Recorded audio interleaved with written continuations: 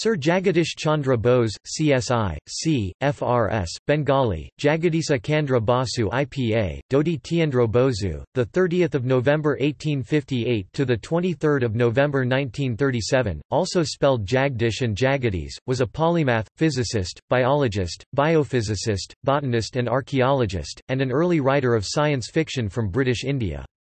He pioneered the investigation of radio and microwave optics, made significant contributions to plant science, and laid the foundations of experimental science in the Indian subcontinent. IEEE named him one of the fathers of radio science. Bose is considered the father of Bengali science fiction, and also invented the crescograph, a device for measuring the growth of plants. A crater on the Moon has been named in his honour. Born in Munsiganj, Bengal Presidency, present-day Bangladesh, during British governance of India, Bose graduated from St Xavier's College, Calcutta. He went to the University of London to study medicine, but could not pursue studies in medicine because of health problems. Instead, he conducted his research with the Nobel laureate Lord Rayleigh at Cambridge and returned to India. He joined the Presidency College of the University of Calcutta as a professor of physics. There, despite racial discrimination and a lack of funding and equipment, Bose carried on his scientific research. He made remarkable progress in his research of remote wireless signaling and was the first to use semiconductor junctions to detect radio signals. However, instead of trying to gain commercial benefit from this invention, Bose made his inventions public in order to allow others to further develop his research. Bose subsequently made a number of pioneering discoveries in plant physiology. He used his own invention, the crescograph, to measure plant response to various stimuli, and thereby scientifically proved parallelism between animal and plant tissues. Although Bose filed for a patent for one of his inventions because of peer pressure, his objections to any form of patenting was well known. To facilitate his research, he constructed automatic recorders capable of registering extremely slight movements. These instruments produced some striking results, such as quivering of injured plants, which Bose interpreted as a power of feeling in plants. His books include Response in the Living and Non-Living (1902) and The Nervous Mechanism of Plants (1926). In 2004, Bose was ranked number 7 in BBC's poll of the greatest Bengali of all time.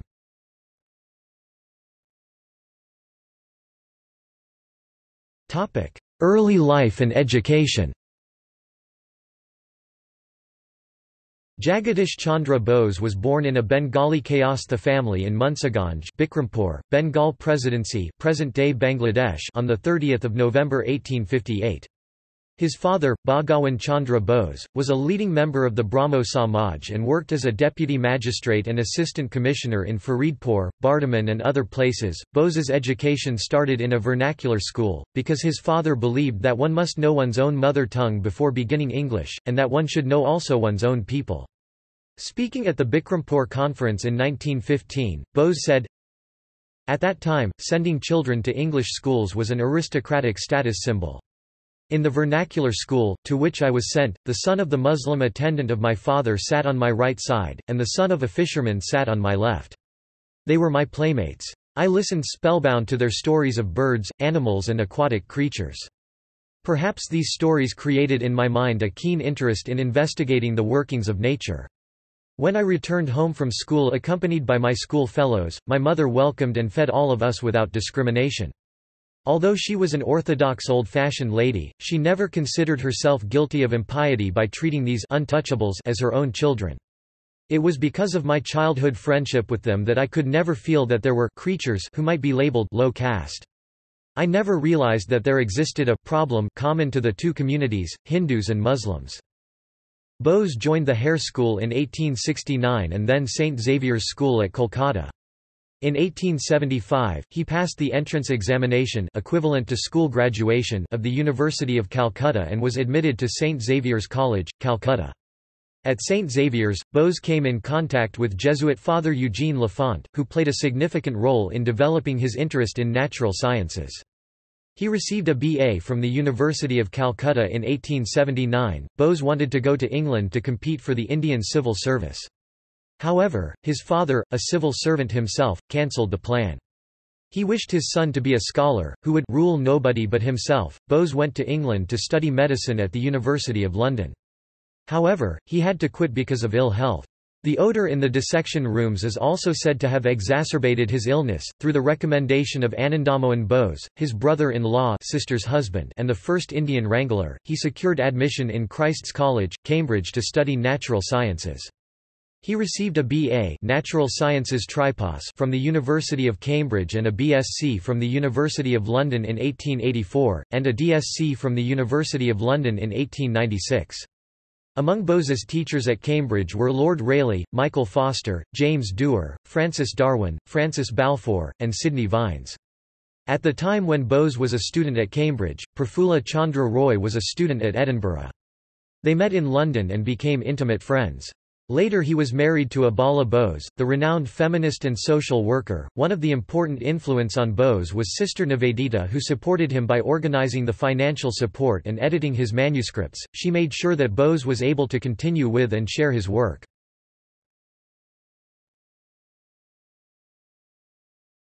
Topic: Radio research. The Scottish theoretical physicist James Clerk Maxwell mathematically predicted the existence of electromagnetic radiation of diverse wavelengths, but he died in 1879 before his prediction was experimentally verified. Between 1886 and 1888, German physicist Heinrich Hertz published the results of his experiments on electromagnetism, which showed the existence of electromagnetic waves in free space. Subsequently, British physicist Oliver Lodge, who had also been researching electromagnetism, conducted a commemorative lecture in August 1894 after Hertz's death on the quasi-optical nature of Hertzian waves, radio waves, and demonstrated their similarity to light and vision, including reflection and transmission at distances up to 50 meters. Lodge's work was published in book form and caught the attention of scientists in different countries, including Bose in India. The first remarkable aspect of Bose's follow-up microwave research was that he reduced the waves to the millimeter level, about 5 mm wavelength. He realized the disadvantages of long waves for studying their light-like properties. During a November 1894 or 1895 public demonstration at Town Hall of Kolkata, Bose ignited gunpowder and rang a bell at a distance using millimeter-range wavelength microwaves. Lieutenant Governor Sir William Mackenzie witnessed Bose's demonstration in the Kolkata Town Hall. Bose wrote in a Bengali essay, Adrisya Alak, Invisible Light, "The invisible light can easily pass through brick walls, buildings etc. Therefore, messages can be transmitted by means of it without the mediation of wires." Bose's first scientific paper, "On Polarization of Electric Rays by Double Refracting Crystals," was communicated to the Asiatic Society of Bengal in May 1895, within a year of Lodge's paper. His second paper was communicated to the Royal Society of London by Lord Rayleigh in October 1895. In December 1895, the London Journal Electrician Volume 36 published Bose's paper, "On a New Electro-Polariscope." At that time, the word coherer, coined by Lodge, was used in the English-speaking world for Hertzian wave receivers or detectors. The Electrician readily commented on Bose's coherer, December 1895. The Englishman, the 18th of January 1896, quoted from the Electrician and commented as follows: "Should Professor Bose succeed in perfecting and patenting his coherer, we may in time see the whole system of coast lighting throughout the navigable world revolutionized by a Bengali scientist working single-handed in our Presidency College laboratory." Bose planned to perfect his coherer, but never thought of patenting it. Bose went to London on a lecture tour in 1896 and met Italian inventor Guglielmo Marconi, who had been developing a radio wave wireless telegraphy system for over a year and was trying to market it to the British Post Service. In an interview, Bose expressed his disinterest in commercial telegraphy and suggested others use his research work. In 1899, Bose announced the development of a iron-mercury-iron coherer with telephone detector in a paper presented at the Royal Society, London.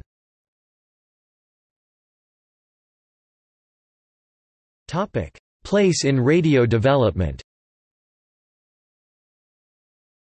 Bose's work in radio microwave optics was specifically directed towards studying the nature of the phenomenon and was not an attempt to develop radio into a communication medium. His experiments took place during this same period from late 1894 on, when Guglielmo Marconi was making breakthroughs on a radio system specifically designed for wireless telegraphy, and others were finding practical applications for radio waves, such as Russian physicist Alexander Stepanovich Popov's radio wave base lightning detector, also inspired by Lodge's experiment.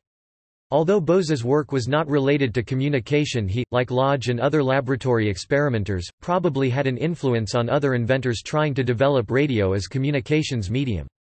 Bose was not interested in patenting his work and openly revealed the operation of his galena crystal detector in his lectures. A friend in the U.S. persuaded him to take out a U.S. patent on his detector, but he did not actively pursue it and allowed it to lapse. Bose was the first to use a semiconductor junction to detect radio waves, and he invented various now commonplace microwave components. In 1954, Pearson and Brattain gave priority to Bose for the use of a semi-conducting crystal as a detector of radio waves. In fact, further work at millimeter wavelengths was almost non-existent for the following 50 years. In 1897, Bose described to the Royal Institution in London his research carried out in Kolkata at millimeter wavelengths. He used waveguides, horn antennas, dielectric lenses, various polarizers and even semiconductors at frequencies as high as 60 GHz. Much of his original equipment is still in existence, especially at the Bose Institute in Kolkata. A 1.3 mm multi-beam receiver now in use on the NRAO 12-meter telescope, Arizona, U.S., incorporates concepts from his original 1897 papers. Sir Neville Mott, Nobel laureate in 1977 for his own contributions to solid-state electronics, remarked that J. C. Bose was at least 60 years ahead of his time. In fact, he had anticipated the existence of p-type and n-type semiconductors.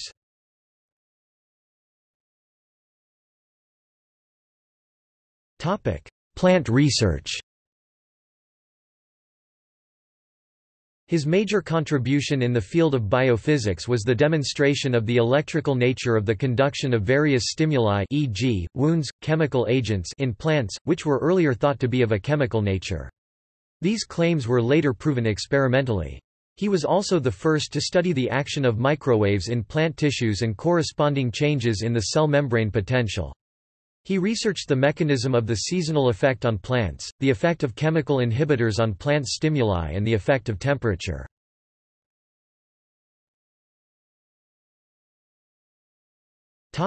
Study of metal fatigue and cell response. Bose performed a comparative study of the fatigue response of various metals and organic tissue in plants. He subjected metals to a combination of mechanical, thermal, chemical, and electrical stimuli and noted the similarities between metals and cells. Bose's experiments demonstrated a cyclical fatigue response in both stimulated cells and metals, as well as a distinctive cyclical fatigue and recovery response across multiple types of stimuli in both living cells and metals. Bose documented a characteristic electrical response curve of plant cells to electrical stimulus, as well as the decrease and eventual absence of this response in plants treated with anesthetics or poison. The response was also absent in zinc treated with oxalic acid. He noted a similarity in reduction of elasticity between cooled metal wires and organic cells, as well as an impact on the recovery cycle period of the metal.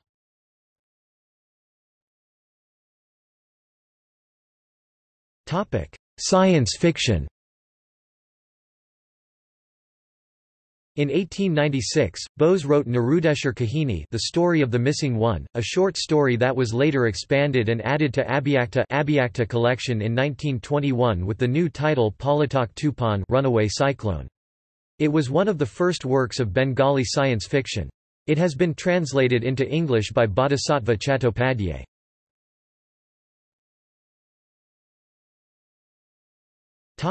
Legacy. Bose's place in history has now been re-evaluated. His work may have contributed to the development of radio communication. He is also credited with discovering millimeter-length electromagnetic waves and being a pioneer in the field of biophysics. Many of his instruments are still on display and remain largely usable now, over 100 years later.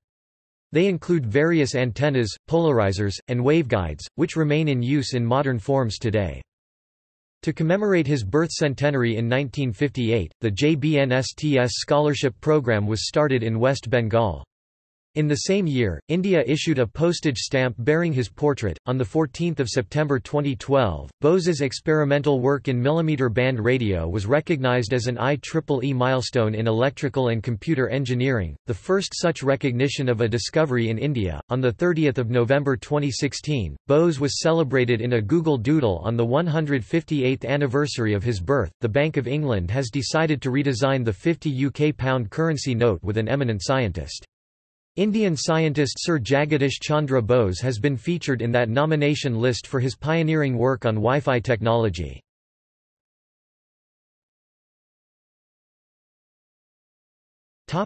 Honours. Companion of the Order of the Indian Empire c. 1903. Companion of the Order of the Star of India CSI, 1912. Knight Bachelor 1917. Fellow of the Royal Society FRS, 1920. Member of the Vienna Academy of Sciences, 1928. President of the 14th session of the Indian Science Congress in 1927. Member of Finnish Society of Sciences and Letters in 1929. Member of the League of Nations Committee for Intellectual Cooperation. Founding Fellow of the National Institute of Sciences of India, now the Indian National Science Academy. The Indian Botanic Garden was renamed in his honour as the Acharya Jagadish Chandra Bose Indian Botanic Garden on 25 June 2009.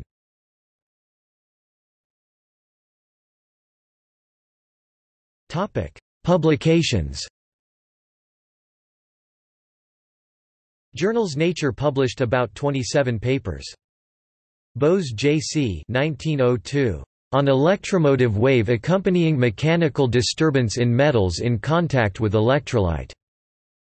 Proc. Roy. SOC 70 459-466, 273-294. doi 10.1098 rspl.1902.0029. Bose J.C. 1902. Sur la réponse électrique de la matière vivante et animée soumise à une excitation der procédés d'observation de la réponse de la matière vivante. Journal de Physique, 4 1, 481–491, Books. Response in the Living and Non-Living, 1902. Plant Response as a Means of Physiological Investigation, 1906. Comparative Electrophysiology, a Physico-Physiological Study, 1907. Researches on Irritability of Plants, 1913. Life Movements in Plants, Volume 1, first published 1918, reprinted 1985. Life Movements in Plants, Volume 2, 1919. Physiology of the Ascent of Sap, 1923. The Physiology of Photosynthesis, 1924. The Nervous Mechanisms of Plants, 1926. Plant Autographs and Their Revelations, 1927.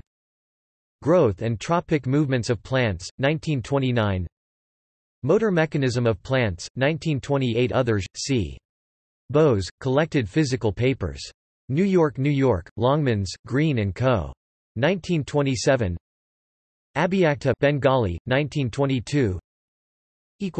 Notes